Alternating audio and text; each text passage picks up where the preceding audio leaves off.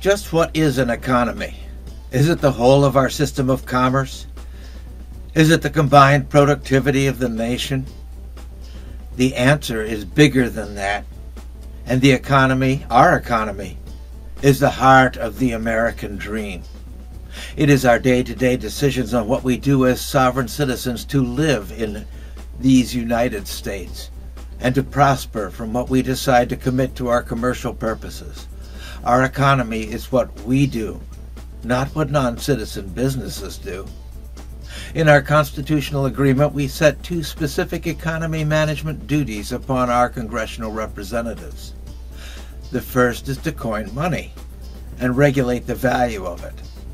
The second is to monitor and manage interstate commerce. You should note that neither of these has anything to do with managing the economy. The first deals with managing the value of money.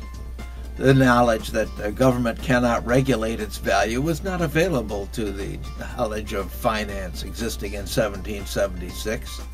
The closest we come is managing the supply of money so that its value to our commerce is assured. Interstate commerce was again managed to our purpose, assuring that it does not favor some citizens at the expense of others. Government is to provide us, we the people, with two economic services. The first is to assure that our money has value. The second is to assure that citizens in the several states are equally protected in their commercial transactions. We have greater knowledge today concerning the operation of an economy, and it is not found in the modern study of economics, the science of the operation of an economy. Our economy is not some independent operating entity, any more than government is a sovereign independent from people. Our economy is just the collection of what we the people do to secure the benefits of freedom and prosperity to ourselves. The performance of our economy, and I stress that it is ours, is through what we choose to commit to productive efforts and in the value we recognize in what we gain from our efforts. It is a simple cyclic performance. On the operating side, the economy receives our committed time and effort and uses these up in producing and delivering the goods and services that we get to receive.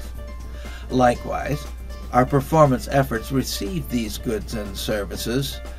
We, to gain what we value, commit our time and effort to commercial enterprises. Money is the value marker. It is the means for our transfer to the economy to gain the goods and services it produces for us, and it is the means for our economy to pay people for contributing their time and effort to economic operation. That's it. Like government itself, we, as sovereign citizens, are the real party in interest. Our economy only does what we do as our part in assuring that we receive what we value in goods and services.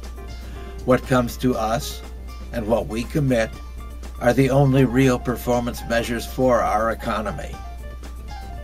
What is this service that our government is supposed to provide?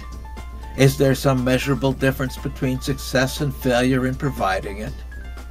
By our Constitution, it is to assure the value of the money we use, and it is to service our performance cycle with our structured economy.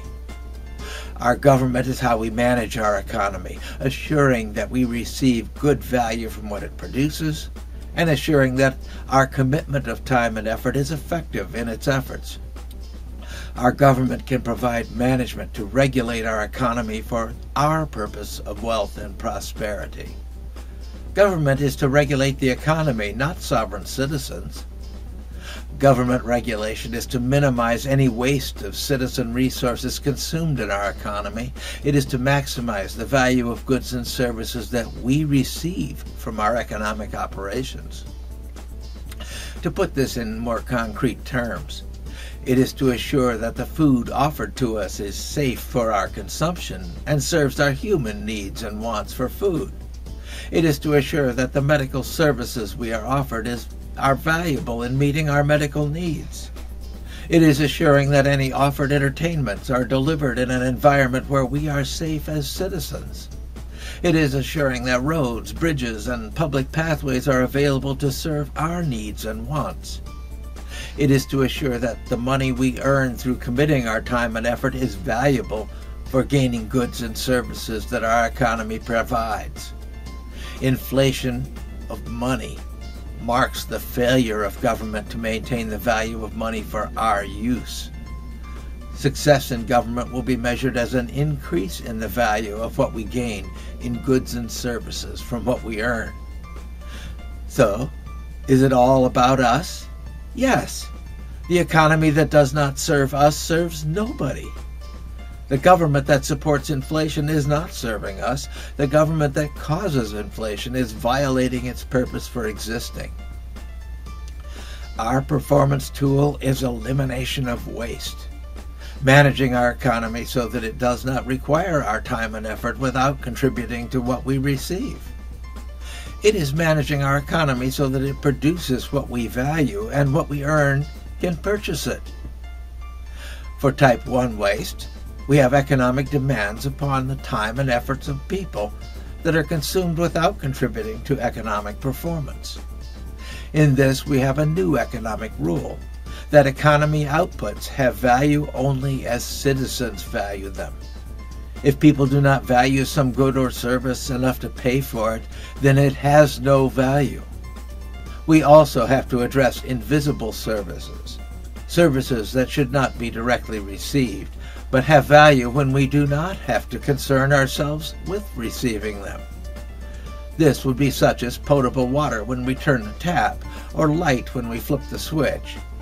The more we have to concern ourselves with receiving this value, the less value we receive. If we drive a car and have to dodge potholes, then the public road is a problem rather than a service. It is most valuable when our roads are safe to drive on. These are highly valued services. Type 2 waste is when services are not provided, when the benefit is just not there. Delivery of public dollars in foreign aid is an example of type 2 waste. Value delivered to non-citizens. There is no way to even authorize such behaviors without going directly to people and having them, by overwhelming support, justify that it has value to we the people. A potential for charity as a valued service would be to have the need published and government provide for delivery of private donations. Then it would be people with their personal value decisions that would determine the amount of aid being provided on the purposes to be served. This is the difference between a sovereign government that acts on what leaders decide and a representative government that supports its sovereign citizens.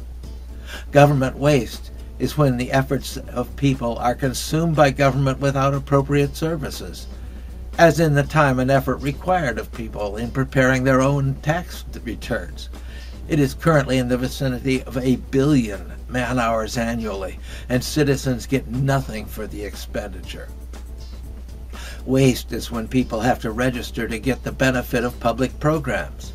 How is it that our leaders do not know who they are required to represent? Is it any wonder that we do not have effective representation? Who do they think they're representing? Waste is when you cannot practice a profession without joining some private organization or paying a fee to test whether you meet government standards. Waste is when you cannot buy or sell your own property without engaging private experts to deal with your government on your behalf. Waste is when the government mandates safety equipment for your car, for which you must pay, just in case you crash it into a tree. This is government cost instead of service. We have many opportunities to gather and direct our leadership. I am reminded of a Florida situation where government demanded vehicle inspection for Florida residents, but not for the huge tourist industry. It was the people who had to demand an end to the interference of well-meaning political leaders who would burden the citizens they were to represent. The pollution-based and safety-based regulation of Florida citizens did not provide a valued service when others could ignore its strictures. Should the leaders have created value, some service to assure Florida vehicles were safe? It never seemed to occur to the leadership that they might actually serve the public. Government is how we manage our economy, and it is not supposed to be part of the economy. Money does not have a natural value to anyone. It has value only as it is useful to citizens. It has value as it is earned and as it is spent. The purpose of government regulation of money is to assure that people have value in what they commit to economic pursuits, and corresponding value in what they receive. People are the purpose of money. Our value is in our satisfaction of our needs and wants for the productive results that our economy produces. The time and effort that we expend on productive activities and what we get for spending it are the only true measures of economic performance. Where the economy is not serving us, it is serving nobody. I once came on a suggestion that we have two money systems, a dollar for inside the United States and a different dollar for foreign exchange. The values would be the same, but the cash inside and outside the borders have to be converted in order to be legal tender. The government would not otherwise honor foreign U.S. money inside the nation, nor honor internal dollars presented outside our borders. Illegal trade would be halted almost immediately, as the monetary conversion would require government involvement. Earnings by illegal aliens would be paid in internal dollars, but would have no value if transferred to foreign lands without government acceptance. It would kill any foreign illegal drug trade almost immediately. There would be no way to get large amounts of spendable money to foreigners without government involvement in the conversion. Proper money management is assuring the value for the benefit of citizens, and it is possible. When we address managing money, it is managing the supply of money to assure that it keeps its value to people. We are the purpose for having an economy. We, through our decisions to commit our time and effort to productive pursuits, are the ultimate source of economic value. Even precious metals have no value unless we value them. How much farmland can we buy with an hour of our labor? This is the sort of measure that tells us how good our economy is serving us. How much is the average labor hour we commit worth in gold and silver? It is the amount of these earth-based commodities that is going down, then time and effort is worth less to us. Our government is to manage our economy for our purposes, not for the benefit of the economy. It is to represent us, the sovereign citizen, whose authority creates and empowers government. We're the only party in interest. Our general prosperity is one of the things that can bring us together to agree on what our leaders are mandated to do.